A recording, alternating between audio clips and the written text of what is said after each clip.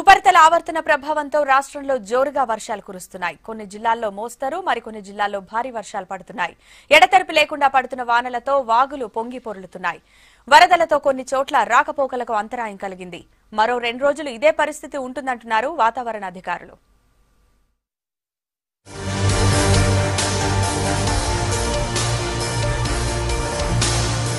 ఉపరితల ఆవర్తనంతో రాష్ట్ర వ్యాప్తంగా వర్షాలు పడుతున్నాయి. హైదరాబాద్ లో ఎడతెరిపి లేకుండా ముసురు పెడుతోంది. అప్పుడప్పుడు భారీగా వర్షం పడింది. సాయంత్రం టైంలో కూడా పెద్ద వాన పడటంతో ట్రాఫిక్ కష్టాలు తప్పలేదు. ఆగకుండా వాన పడుతుండటంతో రోడ్లపై నీరు నిలిచింది. కొన్ని చోట్ల రోడ్లపై గుంతలు పడి వాహనదారులు ఇబ్బందులు పడ్డారు.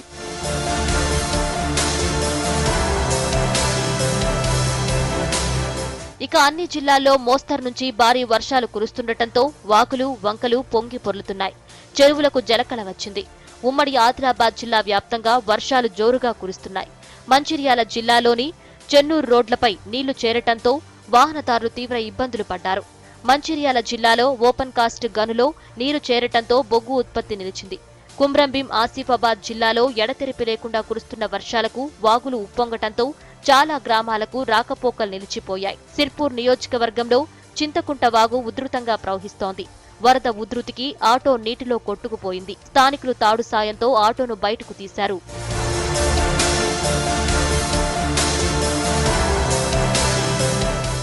ఉమ్మడి కరీంనగర్ జిల్లాలో విస్తారంగా వర్షాలు కురుస్తున్నాయి. జగిత్యాల, కరీంనగర్, పెద్దపల్లి జిల్లాల్లో ముసురుతో వానలు పడుతున్నాయి. రాజన్న సిరిసిల్ల జిల్లాలో వర్షం దంచి కొడుతోంది. భారీ వాన్లకు జిల్లాల్లోని వాగులు పొంగి పొర్లుతున్నాయి. ఉమ్మడి ఖమ్మం జిల్లాలోనూ భారీ వర్షాలు కురుస్తున్నాయి. ఎడతెరిపి లేకుండా కురుస్తున్న వాన్లతో సత్తుపల్లి మండలంలో కొన్ని గ్రామాలు జలమయమయ్యాయి. జేవీఆర్ సింగరేణి ఓపెన్ కాస్ట్ గన్లో బొగ్గు ఉత్పత్తి నిలిచింది. భద్రాద్రి కొత్తగూడెం ఏజెన్సీలో కురుస్తున్న వర్షాలకు వాగులు వంకలు పొంగుతున్నాయి. అశ్వాపురం మండలం గొందిగూడెంలోని ఇసుక వాగు పొంగటంతో 8 గ్రామాలకు రాకపోకలు నిలిచిపోయాయి. మణుకూరులో వర్షాలకు సింగరేణి ఓపెన్ కాస్ట్ గన్లో బొగ్గు ఉత్పత్తికి అంతరాయం ఏర్పడింది. 2 రోజులుగా వేలాది టన్నుల బొగ్గు ఉత్పత్తి నిలిచింది.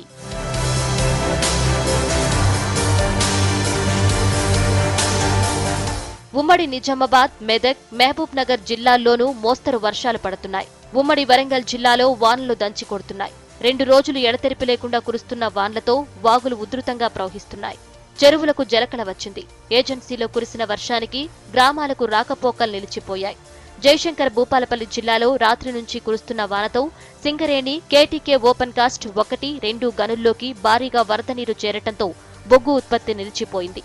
భూపాలపల్లి జిల్లాలో వర్షాలకు నారాయణపూర్, కొత్తపల్లి గ్రామాల మధ్య రోడ్డుపై వర్షపు నీరుతో 4 గ్రామాలకు రాకపోకలు నిలిచిపోయాయి.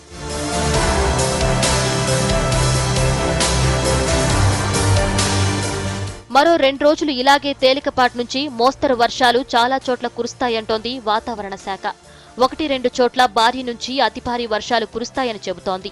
పశ్చిమ మధ్య బంగాళాఖాతం, దాన్ని ఆనుకుని ఉన్న వాయువ్య బంగాళాఖాతంలో ఉపరితల ఆవర్తనం కొనసాగుతుందంటున్నారు వాతావరణ శాఖ అధికారులు.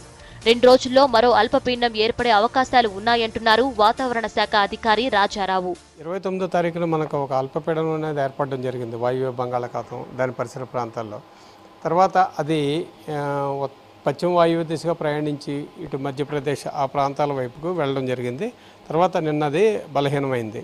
దీనికి అనుబంధంగా కూడా అదే సమయంలో మనకు ఉపరితలంలో ఒక ఆవర్తనం కూడా ఏర్పడడం జరిగింది. 7.6 కిలోమీటర్ల ఎత్తు వరకు ఉపరితల ఆవర్తనం ఏర్పడడం, అది ఎత్తుకు వెళ్లే కొద్దీ నైరుతి దిశ వైపుకి వంపు తిరిగి ఉండడం వల్ల ఏంటంటే దాని ప్రభావం ఎక్కువగా ఈ తెలంగాణ రాష్ట్రం మీద మనకి పడడం జరిగిందనమాట. జయశంకర్ భూపాలపల్లి జిల్లాలోని వెంకటాపూర్లో అత్యధికంగా 22 సెంటీమీటర్ల వర్షం పడిందన్నారు వాతావరణ అధికారులు.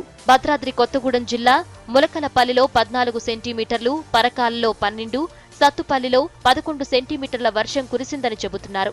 నల్గొండ జిల్లా దేవరకొండ, సూర్యాపేట, వనపర్తి, యాదాద్రి భువనగిరి జిల్లా పోచంపల్లిలో అత్యల్పంగా 1 సెంటీమీటర్ వర్షం పడిందన్నారు వాతావరణ శాఖ అధికారులు.